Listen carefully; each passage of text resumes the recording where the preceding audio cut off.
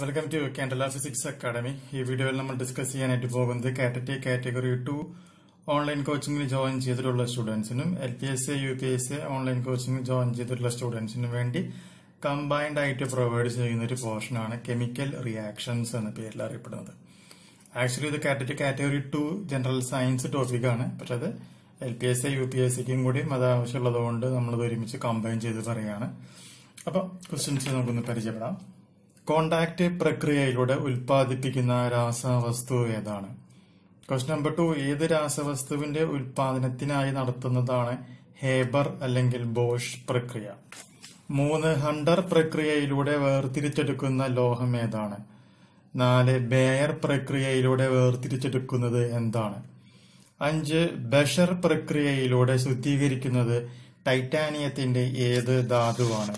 6, Ostwald പ്രക്രിയയിലൂടെ നിർമ്മിക്കുന്ന acid ഏതാണ്? ക്വസ്റ്റ്യൻ നമ്പർ 7, ബോറോക്സ് മെത്തേഡ് ഉപയോഗിക്കുന്നത് ഏത് ലോഹം വേർതിരിച്ചെടുക്കാനാണ്?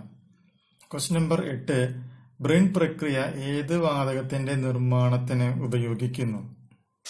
ക്വസ്റ്റ്യൻ നമ്പർ 9, ഡെഗുസ്ത അഥവാ BMA പ്രക്രിയ ഉപയോഗിക്കുന്നത് എന്തിനാണ്? ക്വസ്റ്റ്യൻ നമ്പർ 10, ബാർട്ടൺ പ്രക്രിയ ഉപയോഗിക്കുന്നത് എന്തിനാണ്? ക്വസ്റ്റ്യൻ നമ്പർ 11, കാസ്റ്റ്നർ പ്രക്രിയ ഉപയോഗിക്കുന്നത് എന്തിനാണ്? ക്വസ്റ്റ്യൻ നമ്പർ 12, ക്ലോസ് പ്രക്രിയ ഉപയോഗിക്കുന്നത് എന്തിനാണ്? ക്വസ്റ്റ്യൻ നമ്പർ 13, കുമീൻ അഥവാ ഹോക്ക് പ്രക്രിയ ഉപയോഗിക്കുന്നത് എന്തിനാണ്?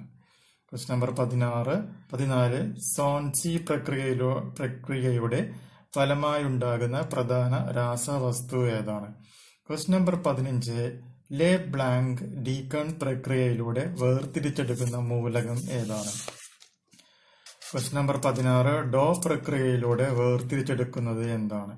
ക്വസ്റ്റ്യൻ നമ്പർ 17, ക്രോൾ പ്രക്രിയ, FFC, കേംബ്രിഡ്ജ് പ്രക്രിയ എന്നിവ ഏത് ലോഹത്തിന്റെ ഉത്പാദനത്തിന് ഉപയോഗിക്കുന്നു?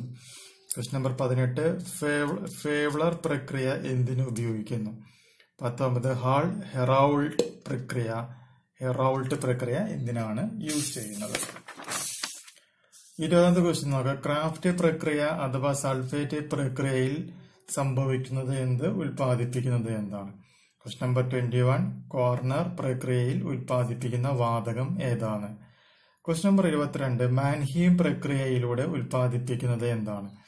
ക്വസ്റ്റ്യൻ നമ്പർ 23, മോണ്ട് പ്രക്രിയയിലൂടെ ഉൽപ്പാദിപ്പിക്കുന്നത് എന്താണ്? ക്വസ്റ്റ്യൻ നമ്പർ 24, മോൺസാന്റോ പ്രക്രിയ എന്താണ്?